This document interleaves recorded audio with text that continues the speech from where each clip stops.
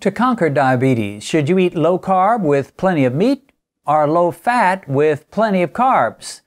Well, wars have been fought over that issue, verbal wars anyway, and today I'll throw in my 2 cents.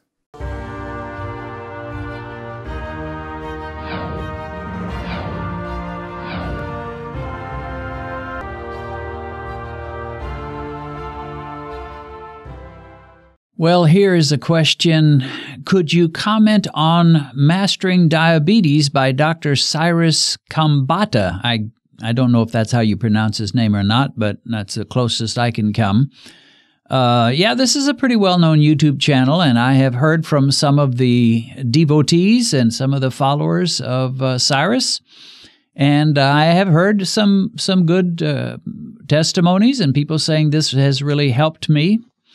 And so this person wants to know, what do you think about it? Well, I have to say, first of all, I haven't seen much. I watched one particular video, and I did a video of my own, sort of in response to that, where he showed a pretty high spike and then a pretty long crash, if you will, and declared that to be more or less normal, which I wasn't real comfortable with.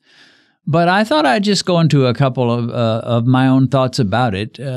First of all, I have to say I'm hearing too many people saying it's working for me to say, well, I don't think it could ever work for anybody. That's just the stupidest thing I ever heard of, and so forth. It clearly does help some people. So, and I'm all for getting people well, whatever means they can find and whatever they care to use. I tend to think that it's going to help people who are younger and slimmer more than those who are older and heavier. And Cyrus himself is on the young side, at least by my standards. I don't know what his age is, but he's not as old as me, that's for sure. And he's definitely slim and fit. So that's going to help. Of course, he's a type 1, so that complicates things a little bit more. But I would say that basically what he's promoting is the whole food, plant-based diet. Don't eat meat, don't eat much fat at all, and that's common. So I can speak more to that approach than to Cyrus particularly, because, like I said, I've only seen one. It wouldn't be fair for me to say a whole lot about him and his channel when I've seen like one of his videos, and I don't even think I watched the whole thing there.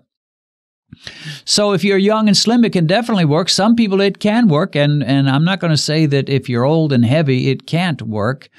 But I think it would work better for younger people. I would say this, if you're going to do that and you're going to test yourself a lot, it's probably going to make you nervous because you're going to see some pretty high spikes. So I thought I would use this little drawing board to kind of show the difference between the whole foods, high-carb, plant-based diet versus the low-carb diet that includes usually meat. So here's what it's going to look like if you're eating a whole foods diet, and you can make it work. Now, not everybody can make it work. And if you are highly sensitive to carbs and you just can't hardly handle carbs and you eat a high-carb diet, it won't look like this. But if you can make it work and it begins to work for you, it's probably going to look like this. You're going to have a spike at your breakfast meal. It's going to be high carb, so naturally you're going to get a high spike. But the one positive thing going for this kind of a diet, because there's very little fat, there's nothing to hold it up in the stratosphere for too long. So typically what's going to happen is you're going to crash pretty quick and you're going to go down pretty low. And then you'll kind of bounce back to your baseline level. So, and at that point, you'll go for a while until your next meal or snack, and then you'll go up high again, and you'll crash down very low, and then you'll kind of bounce back to your baseline level, and it goes on and on like that. Now, because you've got highs and lows, what's going to happen is you're going to average a fairly decent blood sugar level if you can make this work. And so even though you're going to end up maybe at 170, 180, 190 milligrams per deciliter, you're going to crash down probably to 70, 60 as the low, and then you'll sort of bounce back. So time you average it, it may not be bad. And in some cases, people end up with very nice A1Cs. You know, some people will tell me, well, I'm doing the whole foods, plant-based, high carb, and I've got a 4.9. Well, 4.9 is excellent. But this is, chances are, what's going on with you. You're going up real high, you're going down pretty low, and then you bounce back. Now, if you're eating the low-carb, high-fat diet like I eat and typically recommend, you're not going to go near as high at your meals. You won't go near as low. So it's going to look much flatter, this curve of eating. Of course, there's going to be some bounce to almost any meal you eat, but it won't be nearly so much.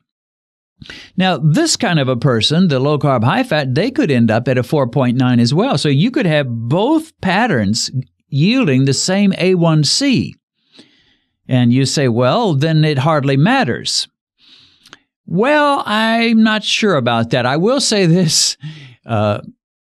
People like Cyrus and other, many other, I won't say all, but many other of the low-fat, high-carb, plant-based, whole foods diet will admit, they almost have to admit that you can get a good A1C by going low-carb and high-fat. Almost anybody would have to admit it because it's just true, and there's just no denying it. But what they will typically tell you is that, yeah, you'll lose weight on keto, you will get your A1C down on keto, but it's not really good in the long run, and it's going to hurt you eventually. It's going to clog those arteries. You're going to get a heart attack. It's just bad, bad, bad in the long run. But yeah, temporarily it'll do you good. You'll lose weight. Your A1C will come down. They'll admit that much. Now, those of us on the low-carb side of things, we kind of push it from the other angle. We will admit sometimes, not all the time, but sometimes people can get good A1Cs and fairly good overall glucose doing this up and down, up and down, up and down kind of a lifestyle where you're eating high carbs. Of course, you're going to have higher spikes. And typically, the people that really push this up and down kind of a glucose level, they don't want you to test yourself much because if you do, you'll get depressed. You'll find your glucose at 180, 200, 220, at the top end. And that'll just make you discouraged. So they don't really encourage you to test your glucose much. And what they will say is, yeah, but check out your A1C after a while. And in many cases, not all, but in some cases, I guess I should say, the A1C comes out okay for some. So let's say you do the up and down, up and down, up and down. You get a 4.9 or a 5.0 or a 5.1. Or another, your neighbor, he does the low-carb, high-fat, and he gets a 4.9, 5.0, 5.1. So you're both in the same range, but you've got a totally different glucose pattern between the two of you. Now, again, the whole foods, high-carb person is going to say, oh, you're just killing yourself with all that fat. The low-carb person is going to say, man, you're messing yourself with all those spikes and drops, spikes and crashes, spikes and crashes. So it kind of depends. Now, before I put my little board down, let me just give you one more thing to consider. And that is what happens when you do the worst of all. And that is you eat a high-fat plus a high-carb diet. Typically, you'll go high, but you won't crash down so much like you would if you had a low fat. So you'll go high and you'll stay high quite a while, and then slowly work your way down, and then you'll have another meal and you'll go high and stay high kind of a long way. So you're prolonging your high glucose, which is the worst thing you want to do. You don't want to prolong it. If you've got to go high, then at least try to get down low as quick as you can. And typically for many people, that whole foods, plant-based, high-carb diet will do that. It'll take you up, but you'll come down pretty quick. Take you up, come down pretty quick. Low-carb, you're just kind of floating around in the middle somewhere. You don't go up very far. You don't crash down very far. Now, I personally believe the low-carb, high-fat diet is superior. Not just slightly superior, but quite a bit superior. You say, well, Dennis, you're biased. Yeah, I am. I admit it. Although I tried to go that plant-based, vegetarian low-fat diet in my early stages, and it just drove my blood sugar crazy. And I was bouncing all over the place, and half the time I was about to faint, and it was just terrible for me. But for some, it clearly works.